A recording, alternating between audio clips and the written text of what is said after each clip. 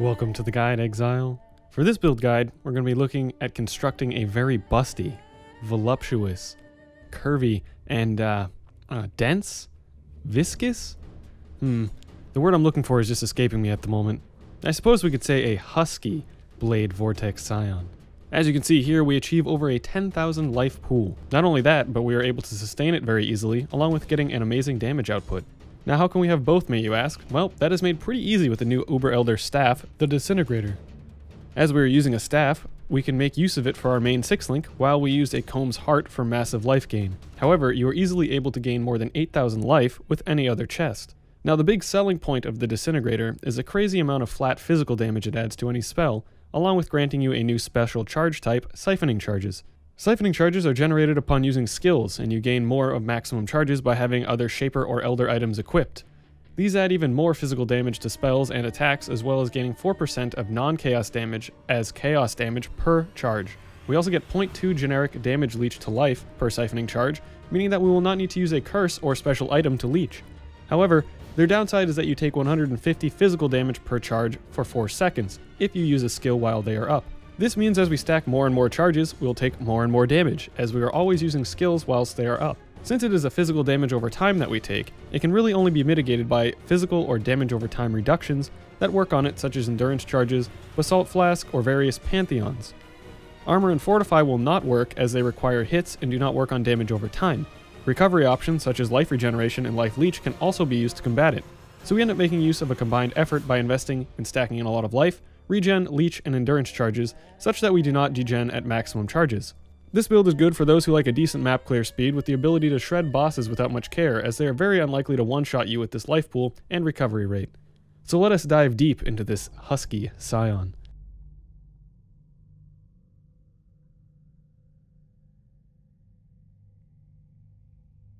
The Husky Blade Vortex Scion is a very reliable character with a generous amount of life to spare your mistakes. It doesn't make for a great league starter or first character, as we require specific gearing, but it does make for a competent all-arounder for the content in the game, from Uberlab to Guardians to Shaper.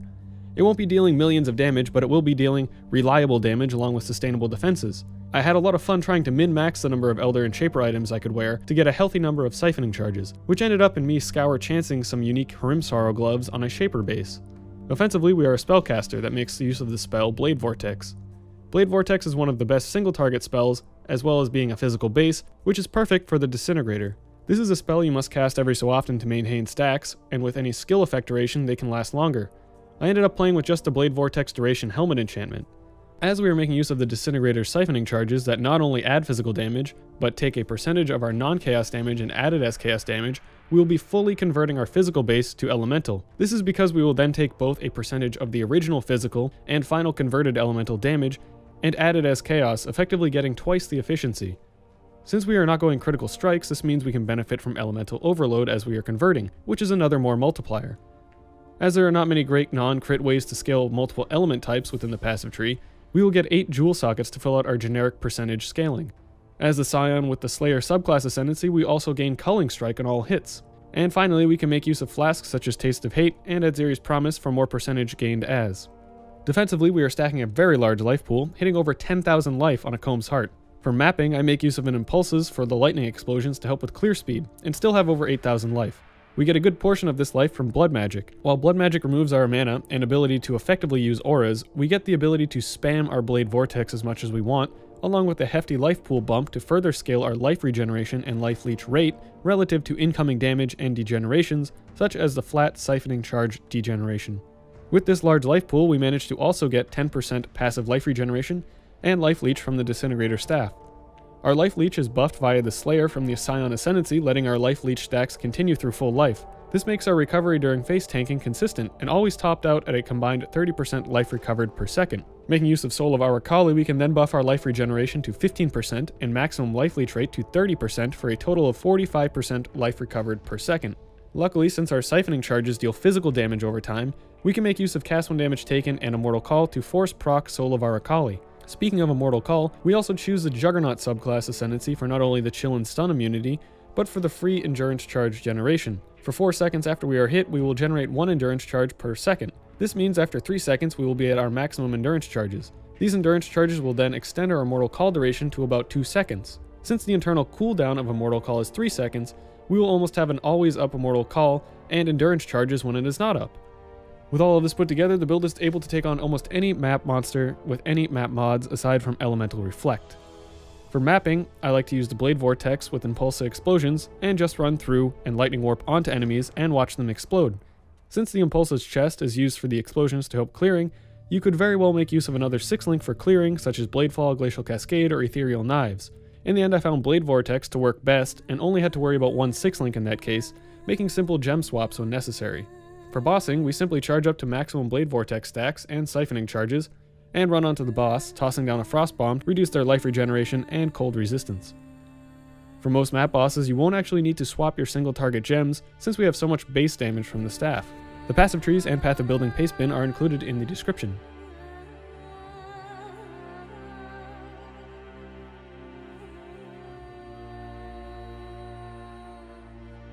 Some pros of the build. It's a competent all-around character, being able to do almost any content that you would like. It has a massive life pool for mitigating and recovering. It has consistent and reliable damage output as we are not crit and do not fully rely on our flasks. We have a very stand and deliver playstyle on most all bosses where we can hold down our right click. Some cons. We have a staff, so this means we must use Flame Dash or Lightning Warp for movement, and we have no Fortify. It's not the fastest map clearing character in part due to our main weapon being a staff. It's expensive to fully gear, however many of these are small and medium priced purchases such as jewels and various elder items.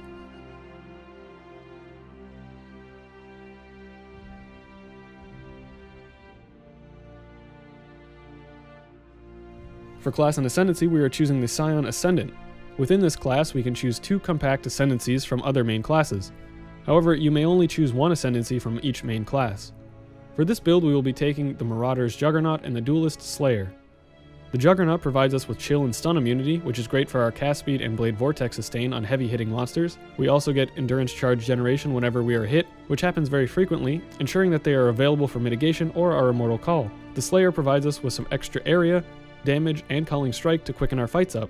However, the most important buff here is that our Life Leech instances will continue through full life. This means that if we are at full life and leeching, we can still be building leech instances to keep the leech going during and long after the fight has ended. This helps us recover almost instantly after taking a big hit on full life, since our leech is running at full effect. Finally, we're going to take Path of the Marauder. This is so that we can start from the Marauder and detach from the Scion, as his nodes are more valuable. For the Ascendancy progression, I would follow this order.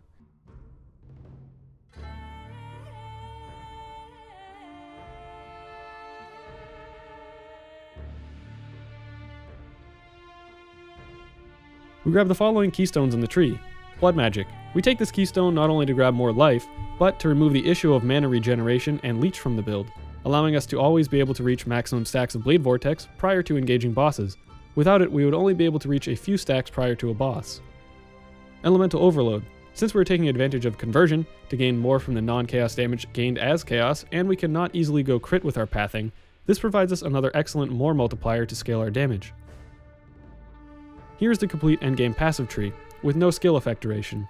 Only use this tree if you have the Blade Vortex enchant duration. If you do not have this, take the skill effect duration right above the Scion, and remove some life nodes from the tree.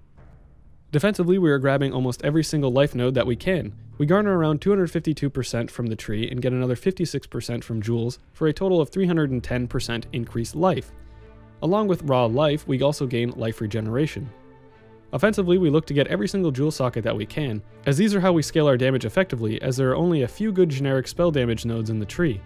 I would follow this progression into the final tree. For bandits, we will be killing all of them for the 2 passive points.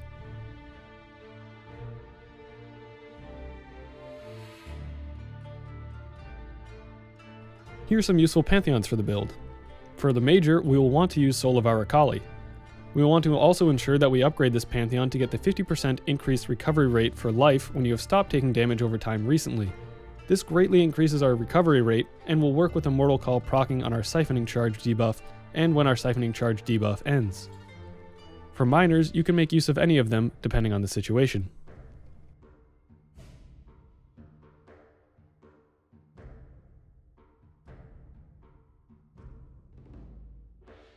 Here are the following gem links for the build. Support gem links are shown in order of importance.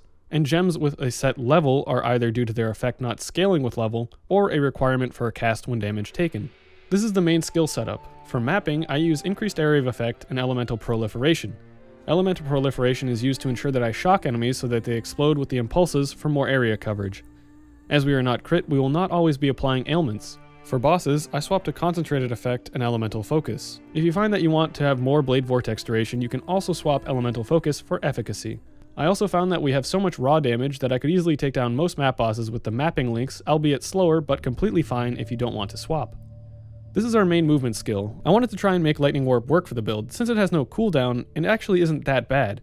However, it is definitely a skill that you have to get used to and invest some links and quality gems in to make it feel smooth. If you don't feel like doing this, you can simply use Flame Dash with the faster casting, if you would prefer that. Having our Immortal Call on a low level cast on damage taken is key to ensure that it always procs when it's off cooldown. This is used on bosses to reduce their regeneration and cold resistance. Vol Haste is just here for mapping.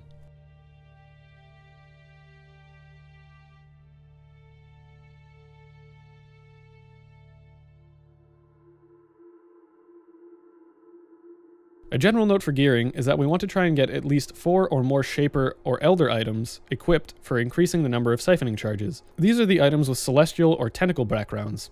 The more of these that we equip, the more damage and leech that we will obtain. However, be aware that the more charges means more degeneration. I found that 5 charges were easily sustainable once we reach our final levels and items, and is the amount of charges that I get with the gear that I will show.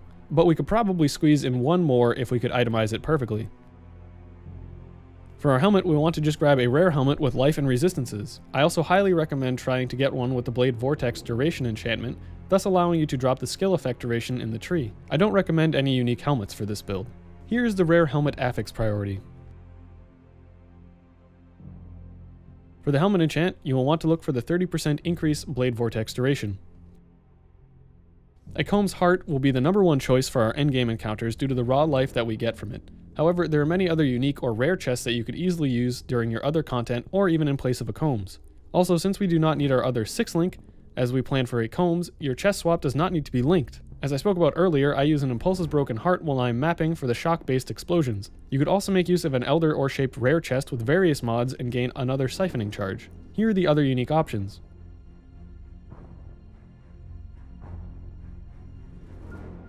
If you choose to use none of these, you may also make use of a rare body armor with the following affix priority. Hrimsorrow gloves will be our best option for this build, since we need to convert all of the physical damage to elemental, and there are not too many great options for caster-specific affixes on rare gloves that we can make use of.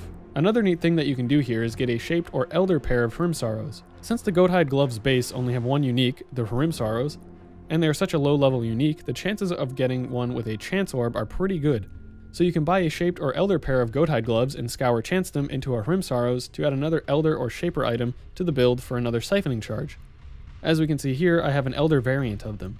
I don't recommend any other unique or rare gloves as we need these for the conversion. Our boots will simply be rare to help fill out life and elemental resistances. Try to get a 30+% movement speed roll on these so that you can warp to and from enemies as quickly as possible. I don't recommend any unique boots. Here's the affix priority for rare boots. You'll want to look for these enchantments. You'll want to get a rare belt mainly focusing on life, strength, and elemental resistances. I was able to snag a Stygian Vise for a reasonable price for the extra Abyssal socket and Mastercraft movement speed on it. I don't recommend any unique belts. Here's the affix priority for your rare belt. For our amulet, you will want to try and get a rare Elder amulet with life, dexterity, and percentage of non-chaos damage gained as chaos damage. This mod adds a fair chunk of damage and is very worth getting. I was able to get this amulet for a steal for around 45 chaos. I don't really recommend any other unique amulets. If you choose not to use an Elder amulet, you could then make use of a regular rare amulet with the following affixes, but I highly recommend that you look for an Elder or shaped base with these affixes. The rings were a heavy debate for me. Since we are blood magic, we won't be able to use auras unless we use an Essence Worm. But in testing, I found that Essence Worm with Hatred was beat by using the new Mark of the Shaper ring. Not only do we gain another siphoning charge by using this bad boy, but we also gain percentage maximum life and a whole lot of spell damage from this ring, as long as our other ring is an Elder ring. And you know what that means? Another siphoning charge. For our rare Elder Ring, you can just look for life, elemental resistances, and any stats you may be lacking. Finally, we will be using the all-powerful Disintegrator staff from the Uber Elder encounter for our weapon. As talked about in the introduction, this staff adds a massive amount of flat damage to our spells, along with granting some very powerful charges for more damage and life leech utility. On top of this, it allows us to make use of the Comb's Heart in our chest slot, as we can place a 6-link in it. For Flasks, we will be using the following: a Taste of Hate. This is ideal for its offensive and defensive properties. It acts as a mini hatred buff, and we can also get non-chaos damage gained as chaos damage from our siphoning charges. Adziri's Promise. Again, like the Taste of Hate, we're able to gain chaos damage from our physical and elemental conversion base as chaos damage for excellent returns. Sulfur Flask. For generic, increased damage as well as Consecrated Ground for 6% life regeneration whilst we stand on it. A Quicksilver Flask. This is almost a necessity to get good movement speed, especially for Lightning Warp. Make sure that you at least get the Adrenaline suffix for more movement speed. And finally, you will want a Life Flask. This could be Divine or Eternal, and you want it rolled with increased or instant recovery. Here are some other good unique flask options. Blood of the Karui. This flask is very good for the life recovery after we get massive amounts of health. The only reason I do not have it in my main lineup of flasks is that I am already short a suffix space to remove Bleed, Freeze, and Curse. This can be swapped in for boss fights where you know you won't need one of those suffixes, however. The Overflowing Chalice. This is a decent mapping flask that you can fit in, as it will keep your flask charges topped up at all times. Again, I do not have it in my main lineup due to flask suffix shortages, but you could easily swap it between your other sulfur flask base. As for jewels, I will provide the affix priority for both regular and abyss jewels, along with example jewels that were used in my build. For regular jewels, we want to look for the following affixes. Don't be afraid to get some resistances on your jewels if you do need them. I ended up with one jewel with resistance until I was able to itemize a bit better. For the most part, I tried to get 2 damage properties with life, costing me somewhere between 12 to 25 C for each jewel. Abyss jewels are fairly weak in this build due to the pure amount of flat damage we get. However, they do have a utility of gaining Onslaught. I recommend getting an Abyss jewel with percentage chance to gain Onslaught on kill, paired with one or more of the following affixes.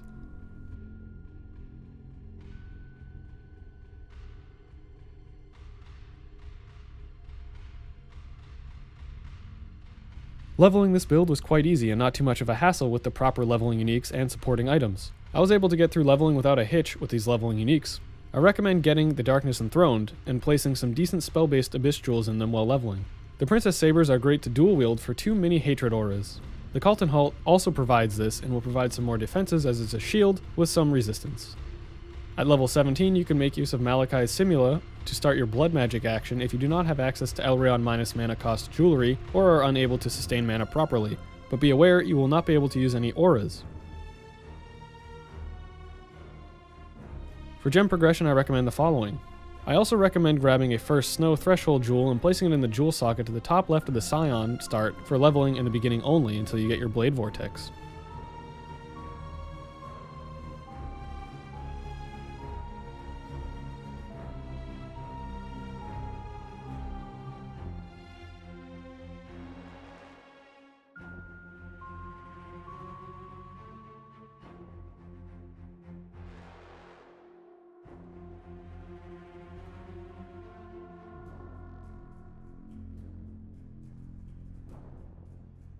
From here, you will want to just fill out your supporting gem setups and replace support gems in your main links with the ones in the guide. When transitioning to the Disintegrator, you'll want to make sure you have at least 3 or more Elder or Shaped items equipped, including the staff, so that you will have enough percentage life leech to get some sustain when you start mapping. Prior to level 80, when you can wear Mark of the Shaper, you can either use a random Elder or Shaper rare ring, or the Essence Worm with Hatred in it.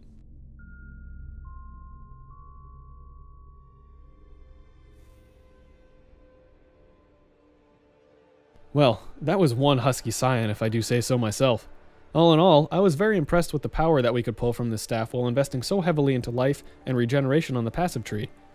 We ended up with respectable mapping speed, certainly not tier 1 clearing speed, but we had consistent bossing damage along with a beefy life pool to eat any damage that comes our way.